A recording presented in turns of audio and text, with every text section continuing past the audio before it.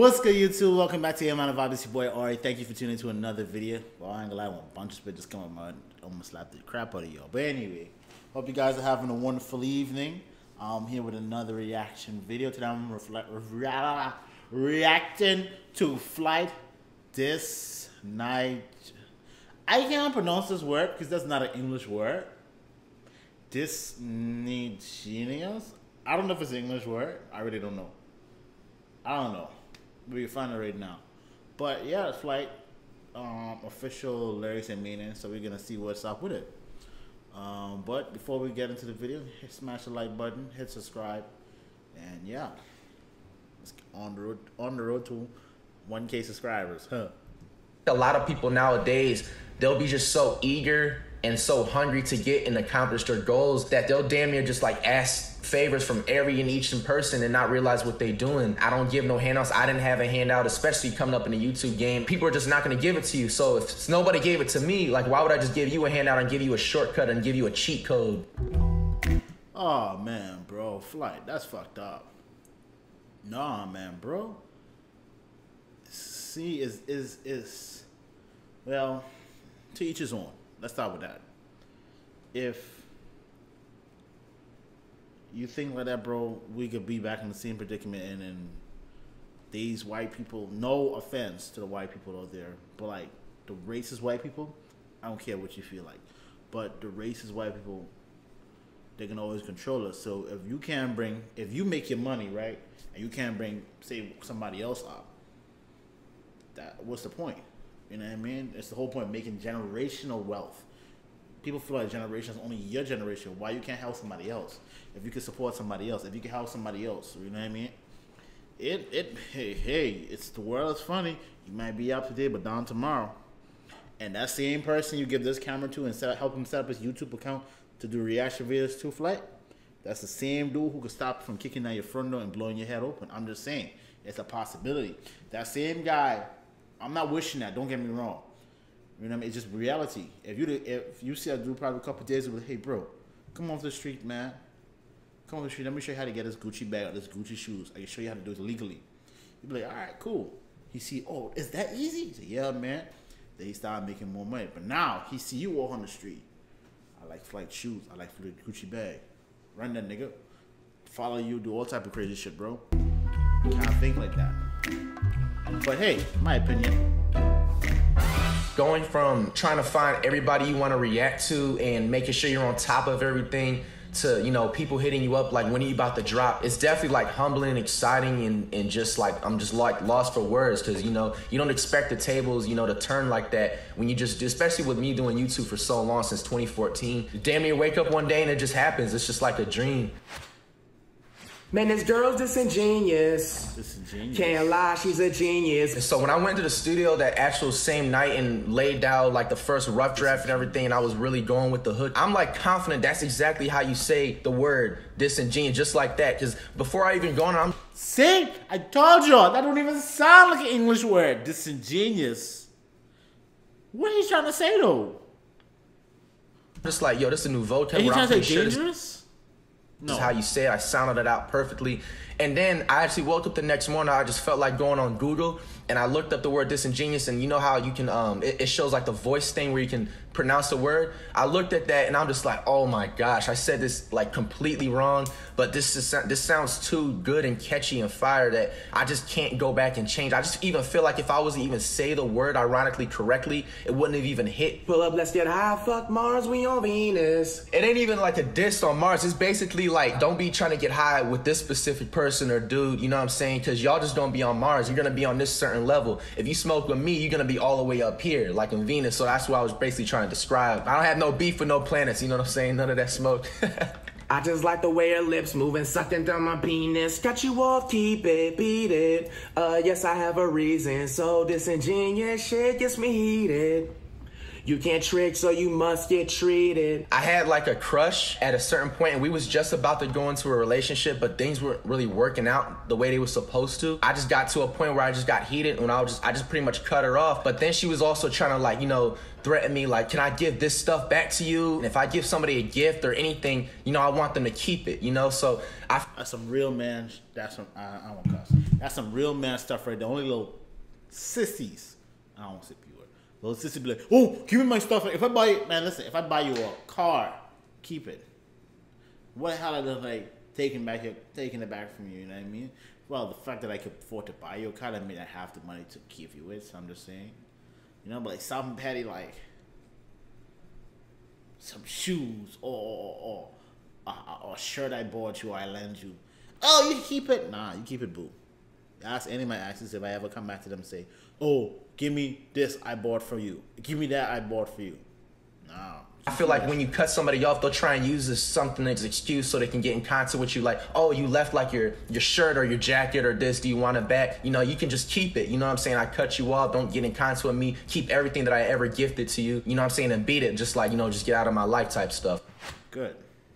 You the type of nigga that's gonna beg for a chick. I'm the type of nigga make a beg for the tip. So I was just pretty much saying to like any dude that just acts, you know, simpish in a type of way. I feel like dudes like nowadays like ignore certain signs and different just toxic things and traits in girls and stuff. Some dudes be so thirsty, you know, just want to have a girl or get something out of a girl, this and that. I'm not a simp type of dude. I'm a type of dude to stay focused. Call me when you want, nigga. Is you smoking dick? Caught her up on live twerking on a jet, boy, was I sick. And when quarantine pretty much happened, celebrities, artists, or anybody, they was just like hosting like twerk contests and stuff. And one time, like I was literally just chilling, and I went onto my IG, and like all of my fans was just like sending me like a screenshot like of my old crush that, you know, was literally like twerking on somebody else's live. And, you know, it made me sick. Like it, not literally sick, but just made me sick, like sad type of sick. The word jit, it's like a Florida term. It's just like a word you just call somebody that's just like younger than you or just as a no shit. Oh my gosh, ho, you so nasty.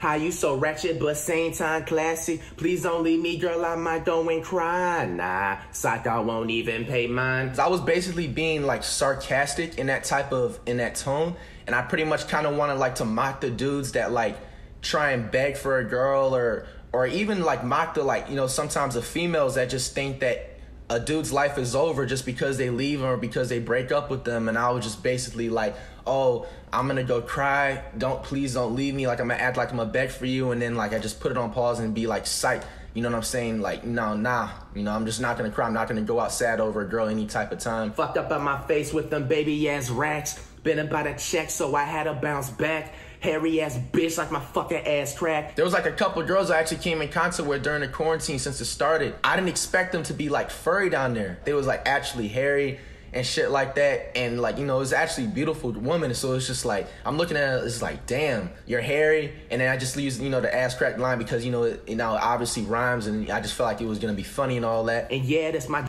So you trying to say something wrong with some you on some pussy? Flight, use a jet. Jam. Any real man, nope. So hold on, I want to know how this play out.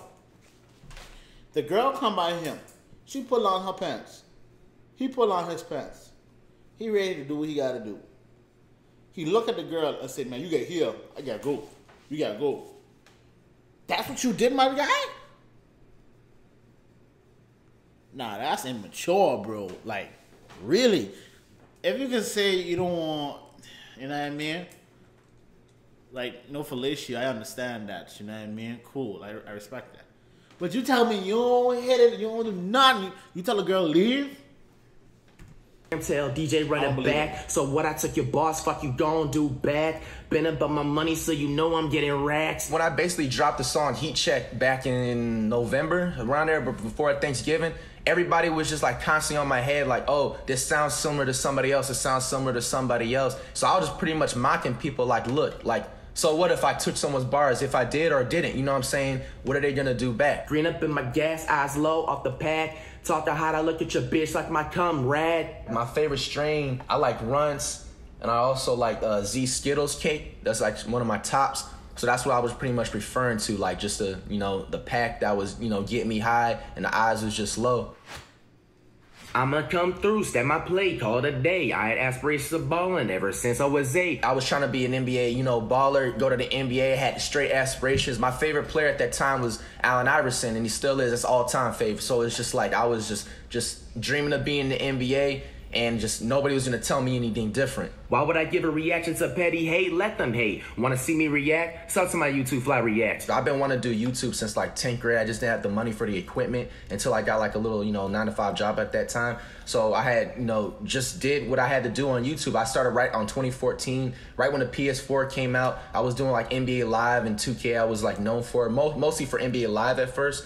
And then I started like kind of transforming. So once I got to like 100K, that's when I made my Flight React channel. The Flight React channel didn't start till like 2015.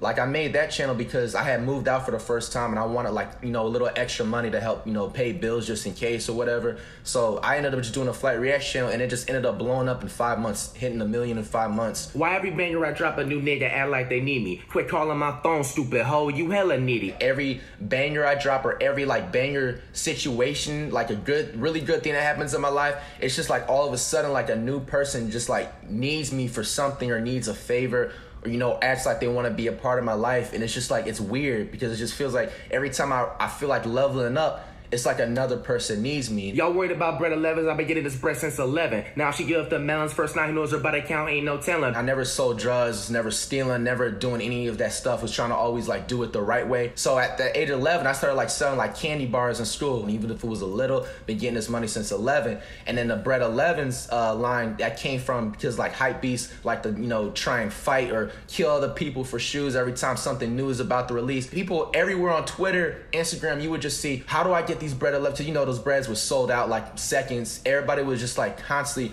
what's going on with the bread 11s? They're not worried about the 2020 goals. They're not worried about anything priority wise. They just worried about some shoes.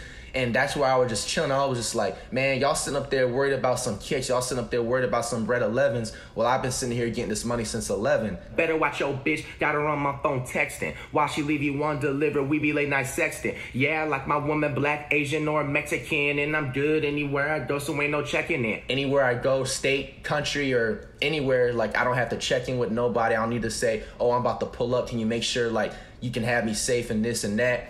It was just pretty much clarifying, that I'm just comfortable anywhere I go and comfortable in my own skin. Break that bitch back, better motherfucking watch out. Shove it in the mouth, give a fuck what you talking about. Got it on my own, I ain't never asked for help. So don't ask me for advice, little nigga, fuck the handout. When I started YouTube, like I say like the first 2-3 years, like I didn't have like no collabs with anybody. I was just always brought up and raised to not ask anybody and do for yourself. And, just it'll be more rewarding when you just accomplish it by yourself. I've had people since I was in elementary school like be like, you look like, a rapper, this and that. And they will always give me hints like that. But I was actually more drawn into the YouTube side. Okay. Well, that's cool. It's a cool little thing with Genesis. Yeah. Wait. Genius. Okay. Yeah. Okay. Well, I hope you guys enjoyed the video. Smash the like button, subscribe, turn on post notification. If you guys enjoyed the video, just let me know. Anything else you want me to do? Post it in the comment, you heard me? But, love you guys. Remember, baby, the world is yours. Peace.